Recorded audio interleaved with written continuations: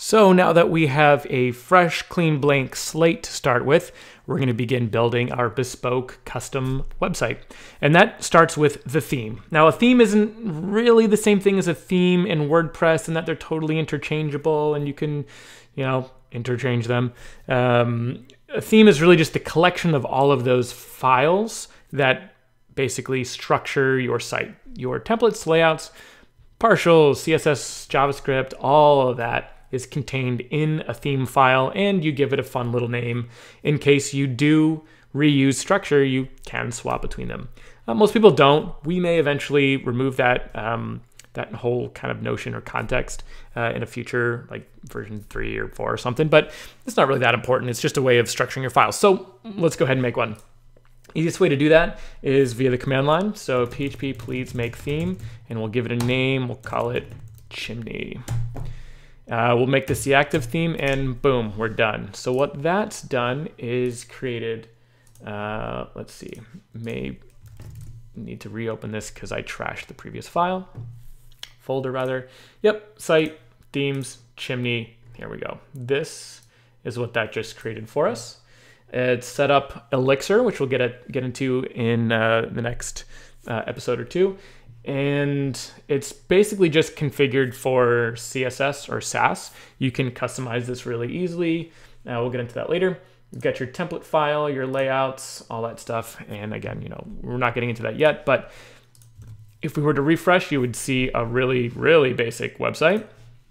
It's just loading this layout file here, which is including a bootstrap, a little custom CSS file for anything you want to add to, and it loads like the default template and injects it right here. This is, if you're familiar with Laravel, this would be like a yield.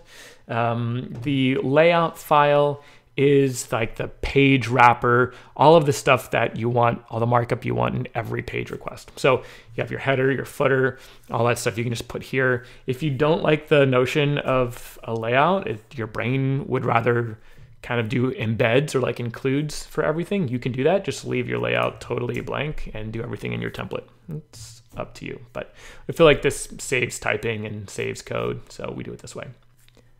And next we'll do that necessary evil thing where we install our node assets, right?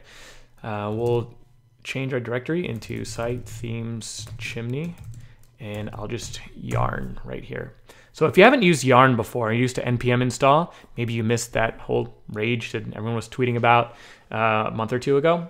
Yarn is a replacement for npm, and it's a lot faster.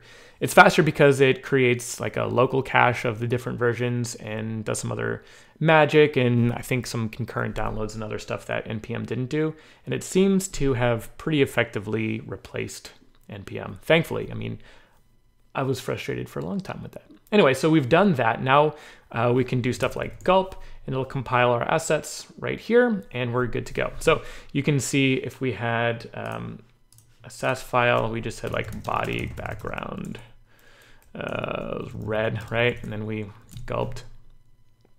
So there you go. You're up and running. You've got Sass compilation going. So at this point, we're basically ready to jump into really front-end development. So I'm going to basically just dive right into that and record it. It's totally optional. I don't expect most people to watch me code CSS, but since I need to do it anyway, I figure I might as well make it available. And if there's 2 things you can learn, maybe that'll be worth your time. I'm not doing Bootstrap. It will be from the ground up, so you'll see my basic process and how quickly some things come together. I mean, quickly is a relative term. There's still some painful moments with a flex box ahead, I'm sure, but it is what it is. So feel free to skip or watch or skip it halfway. It's really up to you.